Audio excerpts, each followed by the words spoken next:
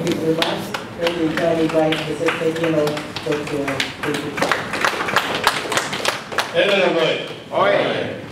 Took breakfast. NRM boy. What are you fearing? You're fearing English. I don't know. You're fearing he's here. You're fearing English. Secretary General, my work is very simple.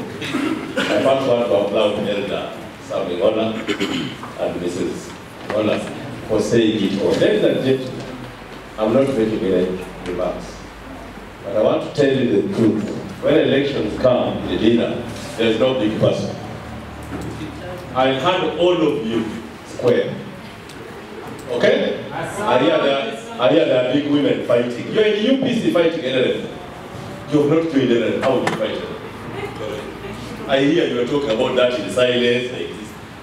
Honorable Betty has not doing NRM. We have no business with her. Unless you join what? I'm talking to you leaders. And I'm talking to your face. You've been talking there to me inside it. Honorable Betty Amongi has not yet joined NRM. So we need no business with the person who has not joined NRM. If she's disturbing NRM, tell her you are not yet what? NRM. They give you a soft landing to be a minister. Instead of using that to fight the party.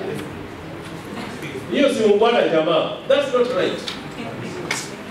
I don't live in anyone's house, I live in mine. The only person I know is President Museveni, who can sack me and I'll go back to Kiso. Learn to say the truth. You are here fidgeting with the two people. We have the minister who is NRM. We have another minister who is UPC in that unholy alliance. That's their business with president. Me Tanga, I can't. Give me her in 2 minutes. If it is NRM against her, I'll fight her out. I'm paid by NRM, I'm not paid by UPC. Yes. So if election comes, and she's not NRM, we shall fight her out. If she comes to NRM, she must go through the party primaries. And all of you who are taking when you following people like this, learn your manners. You are the cause of problems here. Your leaders, learn your manners. Which marriage, sleep in your houses. If she gives you free money, it's okay. Eat and go back to NRM. The money comes from NRM to her. If she gives you, it doesn't come from UPC. What business do you have with me? Secretary General is a diplomat. Here I belong to the radical school of thought. That's my trade. I say it the way it is. You attack me, I attack you. If it is in English, the head will go to sleep when we are still arguing. I don't have any business in that lady. She's a minister in our government. Let her decide. The press, quote me right. Let her decide where she wants to belong.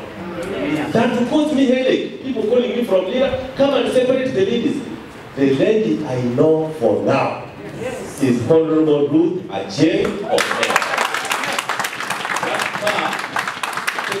That's where I gave the flag and you gave the letter for nomination on the NRM. She will contribute to the party every month. The lady called Minister Honorable Betty Amongi is not yet NRM up to now. But if it is this business of President giving honor to someone, to again fight the house where honor comes from. And you leaders are now divided because of bread and butter. Don't disturb us. Be leaders with backbone. Have your backbone straight. Okay? Okay? Okay? Okay. Because if you leaders stood ground like me, she will not come to you. If my uncle Honorable Kena invites me to his house, I respect him and uncle. But I state my facts to him. Me, I can even fight using a single army, using English. Single man army, and I'll fight. So don't bother the Secretary General, fight through your part as leaders. Have the backbone that you are NRM, remain in NRM in the day and in the night. Not to steal yourself into UPs at night. In the morning, you are in NRM. You are the ones who are disturbing us. Sawa, Jama, is it okay? Is it okay? Okay. Have I talked and said something? Yes. Then clap for me. If you think it's my height, you try it. Professor Alfred Oloa, Bishop of the Diocese of Lango, but also holds the portfolio of the chair of the Lango Religious Leaders Forum. And I came here from holding a meeting for the Lango Religious Leaders Forum. NRM versus UPC, the City Secretary General, go back knowing that the bishop and the other bishops whom I represent, the way we are seeing it is very divisive for the people of this region. Why should politics get to that level? Can you do something about it to be good politics, not very divisive? This thing about, yeah, I say this because you can't fire me, unless, because you don't pay my check, so I can be honest and feel confident. But some of you, I can understand. You have to be careful before you speak. You have to say it twice. God forbid, we should not be the people to cheat our people of Uganda. Because no Muzungu is coming here and holding us even dear than our own Ugandans.